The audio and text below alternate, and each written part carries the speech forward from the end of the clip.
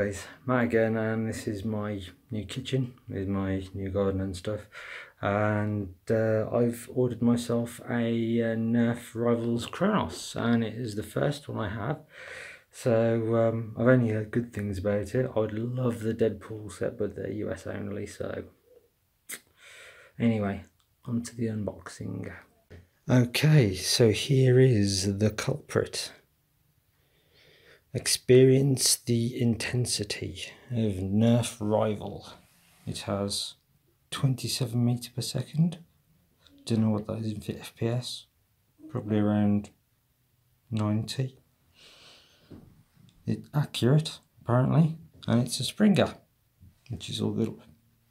Well, it has Hasbro, and you get 5 HIRs with it. That's what they look like. And that's what the Kronos Phantom Core Rival XVII-500, the 500 meaning it takes 5 balls. So yeah, let's crack it open. Let's have a quick look on the back, see if there's anything interesting in there. And it's your usual fare. There's the red team and blue team, like on my Apollo. Except over here you've got Phantom Core, who are just a side sort of.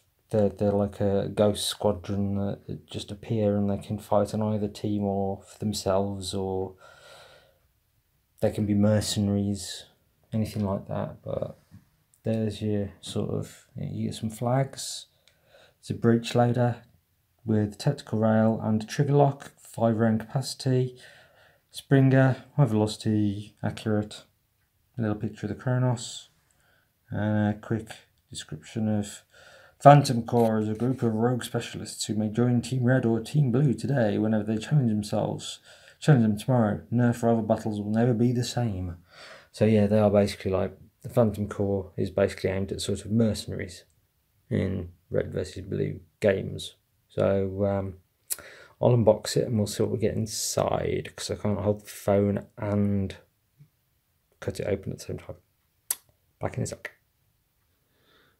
Okay, so this is what you get straight out of the box. You get 2 flags that you can attach with these not desperately strong little tags. You get the Kronos itself, the ever useful or never read instruction manual, and 5 high impact rounds. Loading it is rather simple. I'm going to try and do this one-handed because I'm holding the camera at the same time. But there's your little access door, and I believe it has to be primed. So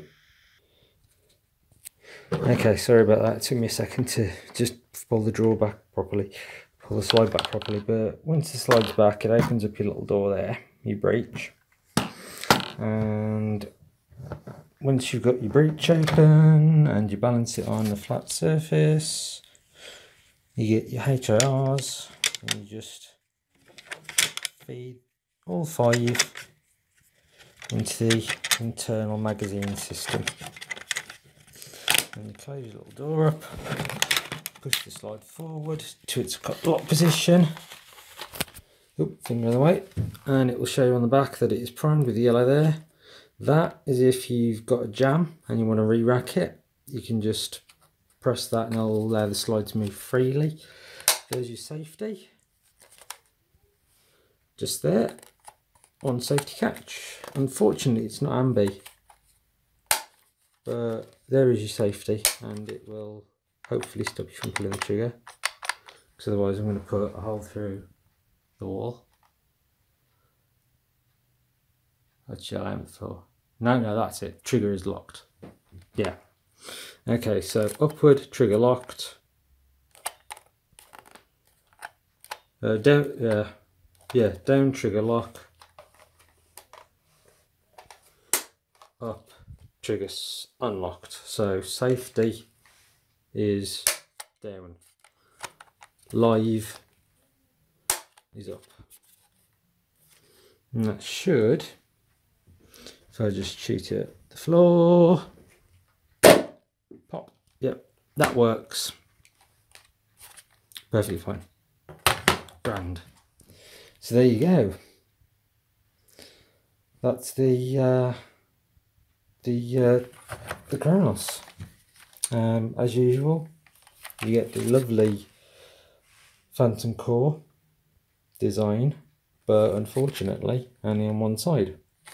Thanks again, Hasbro, for half decoing your blasters.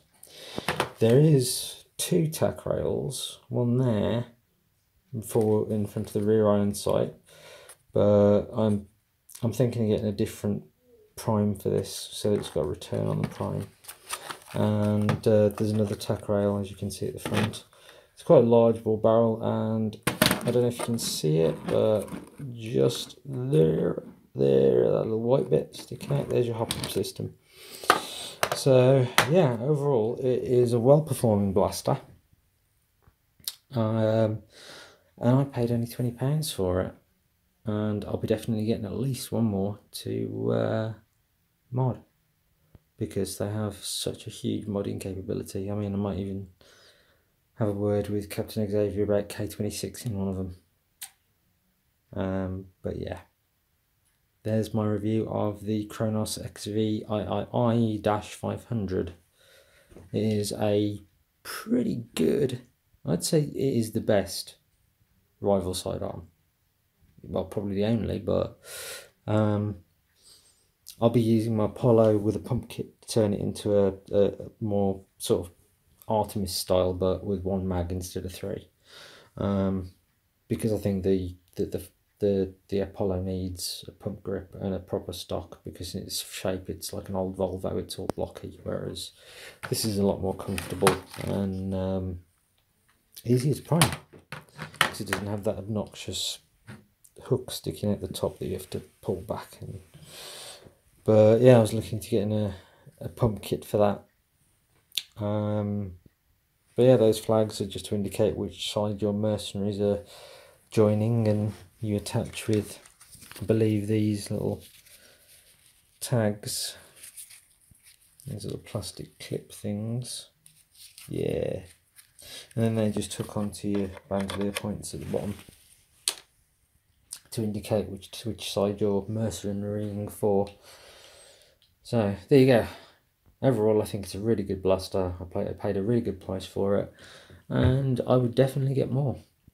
So I hope you enjoyed the video. I'll probably do a little bit of an outro, but that's all for now. Take care, guys.